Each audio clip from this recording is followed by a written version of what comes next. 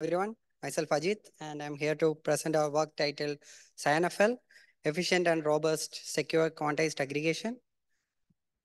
So this is a collaborative work under the umbrella of Private AI Institute, where I work with researchers from VMware, Bar-Ilan, Dfinity, Encrypto at TU Darmstadt, and Royal Holloway, University of London.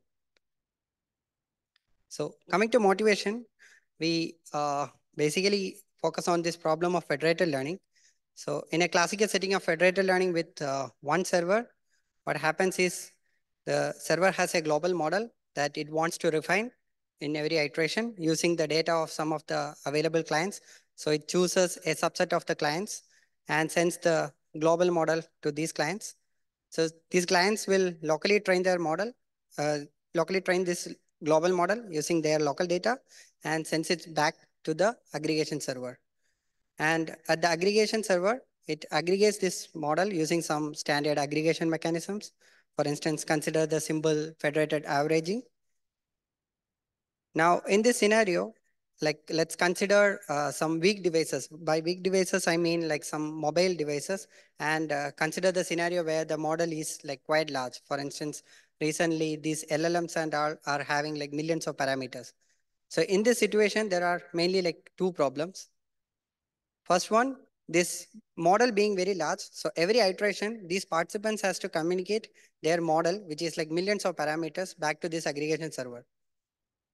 And second is, even though initially it was perceived that this federated learning paradigm where the aggregation server is seeing not the data, but this locally trained model will leak no information regarding the model. But later studies show that actually, if you see the locally trained model individually from each client, it can leak data. So we need to protect against this kind of leakage. So these are the two things that we will be tackling in this work. So for the first one is quantization schemes that tackles this issue of this huge communication from the client side to the server. So there are these schemes which basically compresses this local model into like some small bitstream of data, and that will be communicated to the server for aggregation. Now, regarding the case of this server learning this local data by seeing these individual updates, we have schemes called secure aggregation that basically prevents the server from seeing these individual models in the clear, but rather it will directly see the aggregated model. So to summarize, secure aggregation is used to provide privacy for the individual model updates, and quantization schemes basically compress the parameter updates for resource efficiency. And a third concern is regarding the case of malicious clients. So by malicious clients, in this work, we consider the clients who try to hamper this process by like providing some wrong or like bad model, which will basically reduce the overall accuracy of the global model that is getting trained. So we basically tackle these three problems in this work. So you can kind of think like, okay, this is a marriage between secure aggregation and quantization schemes with additional support for malicious clients. To summarize the contributions of our work, there are mainly four contributions. So the first one is we want to ensure minimal client communication. What I meant is, so in the privacy-free setting where we have this quantized setting in place, the clients are communicating some amount of information to the servers. So we want to ensure privacy in this setting and try to have the communication of the client as close to this privacy-free setting. So that is what we want to achieve, and we could achieve almost optimal communication in this setting. Whereas where in our work, what we show is the client has to communicate the same amount of information that it is communicating in a privacy-free setting. But at the same time, we can ensure privacy. So that is the first contribution. Second one is from the aggregator server side. Usually, we use secure multi-party computation techniques, which I will explain in the like coming slides. So there it involves communication among the servers to aggregate. And what we want to do is minimize this amount of communication among the servers. This is not the communication between clients and servers. Like this is the communication among the servers. And for that, what we figured out is we can do some amount of approximation in this aggregation, which will result in unbiased aggregation itself. And that can significantly reduce the overall communication required among the servers. And we provided a benchmarking framework, which is written in PyTorch and supports GPU acceleration to evaluate our methods.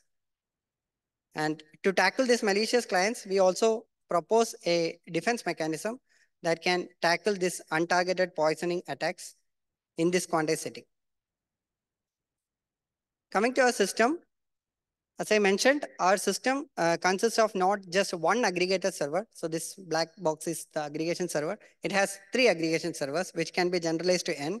And we use this technique called secure multi-party computation, or in short MPC, where multiple servers can jointly compute whatever a single aggregator is doing. So for instance, if it is fed average, it will these 3 servers together will be computing this fed average, such that no individual server has complete information about this average.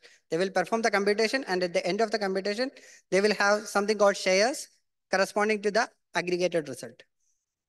And we support linear 1-bit quantization schemes. So by linear, what we meant is, like in this quantization schemes, there will be some algorithm applied to each of these local models to quantize the schemes. So if you aggregate these local models in terms of this quantized one, it will be equivalent to like the non-quantized version of the aggregated model. Second is what I mentioned, we have a approximate bit conversion method because we consider 1-bit quantization. So that means the model will be converted to an array of bit streams and some values.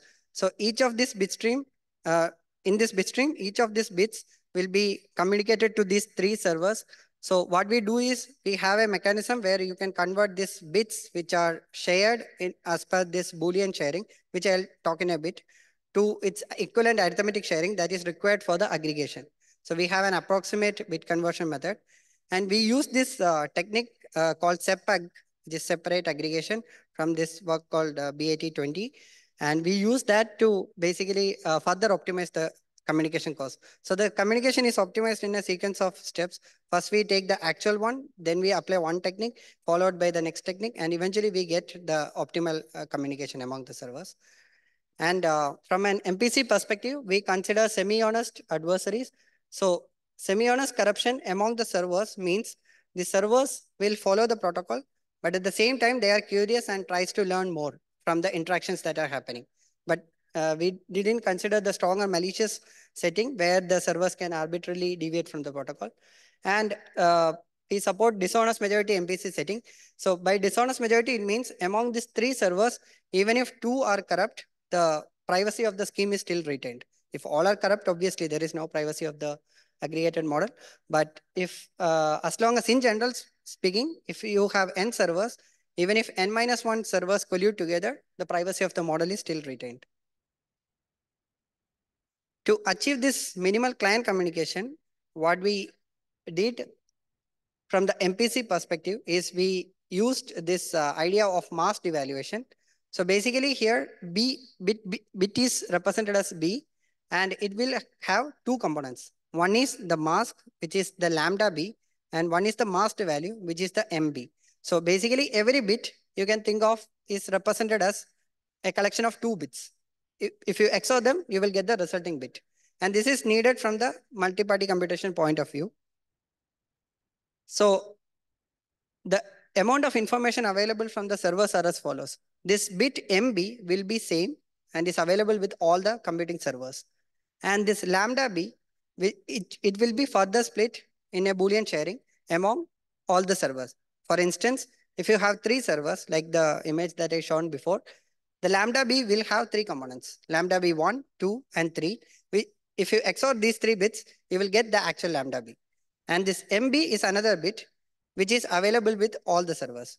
So if you want to recover this bit B, you have to basically XOR these 4 components like MB, lambda B1, 2, and 3. And since that none of these servers actually have all these 4 components, it's basically information theoretically secure because all they can do is just guess the random bit, right?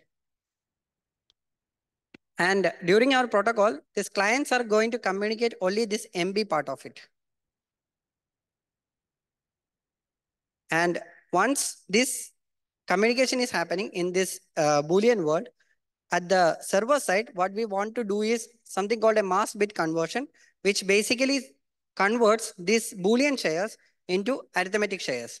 By arithmetic sharing, what I meant is it will be like values over some underlying ring, for instance, a 64-bit ring and all, where if you add up these shares instead of XORing, you will eventually get finally either 0 or 1 itself. So this is a very standard conversion for MB XOR lambda B to this one. So if you view capital MB as like the bit representation, but just either 0 or 1, but as a value.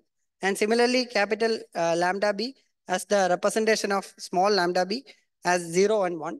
You can apply this expression to see that it indeed matches. So for the case it's 0, 0, this will result in 0. Similarly, 0, 1, this will result in 1 and like that. So it will follow the truth table of XOR. And uh, at the servers, what we employ is some technique which is very popular in the domain of multi-party computation called offline pre-processing. So what we do is this pre-processing is some setup that we can do even before the inputs are there. So it's in an input independent phase where the servers can basically compute some data to speed up the computation. So when the actual inputs comes, they can use this information that they have computed and stored to actually compute the actual output of the computation. So due to lack of time, I'm not explaining how this quantization works, but believe me, the quantization that we consider is of this following scheme. So if you have a vector of values, what we do is we use a Bernoulli distribution to find two values, which is like the maximum and minimum value. And then using that, we basically convert all the values to either 0 or 1. Okay, so you can think of like, okay, 0 represents the minimum value and 1 represents the maximum value. So it's basically every element of, let's say, like a 100 value, a 100 size vector. So that will eventually be two values, which is like a minimum value and a maximum value, and a bit stream of 100 bits. That's it. So, and you can basically recover this value here by doing the following. The actual value will be Smin plus this delta, which is the bit representation of Smax minus Smin. This is nothing but saying like if delta is 0, you will be getting Smin, and if delta is 1, you will be getting Smax. That's it. Now, if you see the second part of this one, it's basically like delta, which is a bit times a value. Like you can think of S max minus S min as a value. So it's delta times a value. And what this SEPAG paper proposes is if you want to aggregate such a stream of values, which are of this form, a bit times a value, what we can do is you can do aggregation of each of these separately and then multiply and divide by n. So that's the idea by SEPAG. So we use that in our paper to basically aggregate the second part. So now we split the second part into two components. One is the aggregate of this bits sigma, and one is the aggregate of this value s. And in MPC, if you consider the last term, which is the aggregate of this values s, they are very cheap because of this linearity in the secret sharing. Whereas the problematic one is the aggregate of these bits, because these bits are actually shared in an XOR fashion among the servers, and they want to basically count the sum in the arithmetic domain.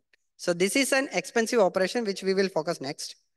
So in the expression on the top, we are focusing on how to aggregate these bits which are there. And here I have written not for 3 servers, but in general, like for a bit B, which is split into Q shares, it has Q components, B1 to BQ. I can find its equivalent arithmetic value using this generalized expression. So this is a generalization of the expression that I have shown earlier. So what you have to do is you have to view each of these bits Bi as a value 0 or 1 in the respective domain, and then apply this formula. So it will have 3 components. One is basically the sum part. Then the second is a middle part we call, and the last one is a product part. So sum part is nothing but you just sum all these bits. So if it is a stream of ones, so you will be simply summing them up. And similarly, the last one is a product. So that term will be like 2 power minus 2 power q minus 1 only if all the bits are 1. In all other cases, that will be 0 because that's a product like that. And what we observe is we want to basically have an unbiased aggregation. That means the expected value of this aggregation when we approximate should be same as the expected value of the actual aggregation. And what we observed is in the expression that I shown earlier, this expected value of the product term is the only one that is depending on this actual bit B. And the costly middle term, it can be replaced with a constant, which corresponds to its expected value. And we cannot actually approximate the last part because that is very essential and it is crucial in determining the actual value. So what we did is, if you remember the last expression, the large one, we retain the first part, which is the sum part, and the last part, which is the product part, and replace the middle term, which is a very nasty expression, with this particular one, which is q minus 1 mod 2 minus q by 2. So where q is publicly known. So this basically reduces the complexity in computation when I want to evaluate this expression using multiple servers and MPC. So that's the crux of it. Now coming to benchmarking, we implemented it in PyTorch, and to give an estimate of how good the approximation is, we do an accuracy evaluation. This is LANET 5 on MNIST dataset. And we have basically considered two kinds of quantization, which is a Hadamard one and a Cashin representation. And these green lines here are the accuracies of the exact aggregation. And the blue lines are the ones where we apply this approximate aggregations. And you can see like after some amount of rounds, this accuracy are going to merge. Okay, not exactly merging, but almost very close. So the gap is very less. Now, to see the impact of such an approximation in terms of the inter-server communication, like I said, we have basically 3 servers in our case where they need to communicate each other for performing this aggregation. So here, this exact column represents the aggregation when they do it in the plain MPC using the standard techniques itself. And the last column of our approximation shows the result of communication after applying both these approximations. One is the SEPAG approximation followed by the approximate bit conversion. So you can see that, sorry. If you see the online cost, it's like at least an order of magnitude less. For instance, in the first line itself, first row itself, the online communication is 11.47 MIB, which is now like 0.52 MIB because of this approximation. And also, even if you increase the number of parties which are getting selected, the online communication is more or less the same. This is because of the SEPAG approximation that we employ, which makes the online communication of the overall scheme independent of the number of parties. I mean, number of clients that we consider. Now coming to the last section, it is defending against untargeted poisoning defense. So as I mentioned earlier, we now consider the case where the corruption is happening from the client side, where the client is basically corrupt and they are sending some bad models to hamper the overall accuracy of the global model. I would acknowledge that there are like other categories of malicious clients and their activities, but in this work, we just consider the corruption for untargeted poisoning attacks, where the goal is to hamper the overall model accuracy. So we, at a high level, our defense scheme is as follows. It consists of mainly 2 steps. The first one is an L2 norm based scaling. So what we do is we basically compute the L2 norm of each of these updates, each of these local models, and we see like, okay, whether this is far from the average L2 norm and like a scaled factor of this average L2 norm. If they are above that one, what we are going to do is we will scale them down so that they are somewhere in the range. So this will limit the impact of malicious or like overlooked updates. And then once we have that, then we do a cosine distance based filtering. So we will compute the cosine distance with the average aggregated one and exclude the top K, which basically deviates the most from this average one. So these are the 2 steps that we did as part of our defense. And this shows the effectiveness of our, so we call our defense as ScionFL Aura. So this shows the effectiveness of our defense. And even before that, basically this attack that we use to study the effect of our defense is min-max attack, which is proposed in SS21. So there, the attack was proposed on a non-quantized setting. So first thing that we did was we want to see whether these attacks are valid in a quantized setting itself, where the values are quantized. And to our surprise, they are still valid. And even in some cases, the effect of attack is even more on the quantized updates. And then those are basically like the attack only one, the blue lines. And then we have our attack plus defense, where that is this green line. And you can see that our defense scheme improves the accuracy of the uh, scheme. So to conclude, basically we have now this scheme, federated learning scheme with a distributed aggregator setup. And it has basically, the client has to communicate the same amount of information that it needs to communicate in a privacy free setting as well. And then we have very fast aggregation thanks to this SEPAG and the bit to arithmetic approximation. And we also tackle malicious clients by providing a defense scheme. So these are the references used in the presentation, and